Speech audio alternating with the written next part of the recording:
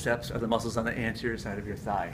So if you look here, you'll see 3 of them, but there are actually 4 of them. Vastus medialis is medial, vastus lateralis is lateral, rectus femoris, the one you're seeing right here, straight on the femur, rectus femoris, and vastus intermedius is deep, okay? So you'll see 3 of them here, but again, there are 4 of them. So if you look at the iliac crest, you'll come to the anterior superior iliac spine. Just inferior to that, you'll see the anterior inferior iliac spine, okay? These red spots right here, this is where rectus femoris has its origin. Remember, there are 3 more. The vastus muscles, vastus medialis, vastus intermedius, vastus lateralis, okay? Vastus medialis, you'll see right here, and in a moment we'll turn it around and we'll look at the posterior side near this linea aspera. Vastus intermedius, his origin is here, and on the greater trochanter you'll see vastus lateralis. So the origin is coming up here, again, muscles of the thigh, going to come down like this. If you look at the posterior side, you'll see vastus lateralis, you'll see this red line here, you'll see vastus medialis coming over this way, right along this linea aspera, just on either sides of it. This is the muscle of the anterior side of our thigh though. So what happens is we come down like this, we pass through the patella, which is not on the skeleton, okay? But that patella has a patellar tendon, patellar ligament that comes all the way down and grabs onto the tibial tuberosity.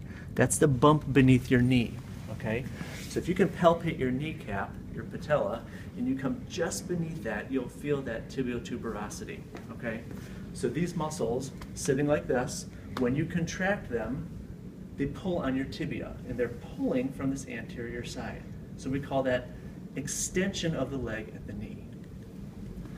The other muscle we have on the posterior side are the hamstrings, okay?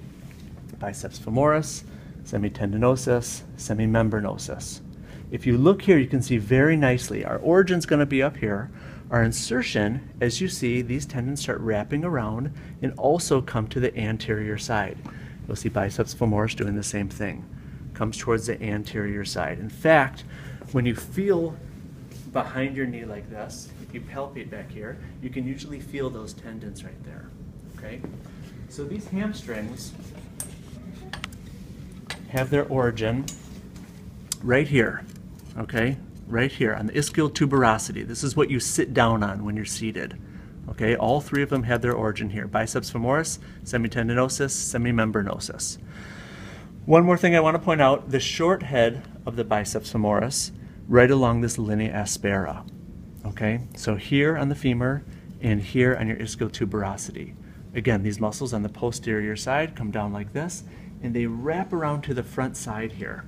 So if we look on the anterior side, you'll see here biceps femoris, these blue spots here.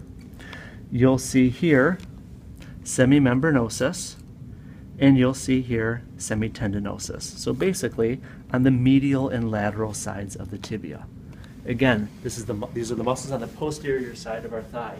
So when these come around and these tendons grab to the anterior side, what they end up doing is they pull the tibia back like this. When you pull the tibia back like this, you're decreasing the angle between these 2 elements. We call it flexion of the leg at the knee. Last one I want to mention are the gastrocnemius, okay? Now your gastrocnemius has 2 bellies to it. There's a medial head and a lateral head. Okay, we call this part of our calf muscles. Your soleus makes up that as well. But your gastrocnemius, starting here, comes all the way through by way of the Achilles tendon or the calcaneal tendon, all the way down to the calcaneus. Okay, so this is your heel. Muscle is going to come like this, tendon pulls all the way down like this. So if we look at the lateral and the medial condyles of the femur, our origin is going to be here, again in red, on the lateral side. Here on the medial side, it's going to come all the way down, wrap all the way around. The muscle stops about here, but that calcaneal tendon continues all the way down to right here, right in the calcaneus. That's the insertion. So this is what we use for plantar flexion. When you're standing upright and you go up on your toes like this, okay, we call that plantar flexion.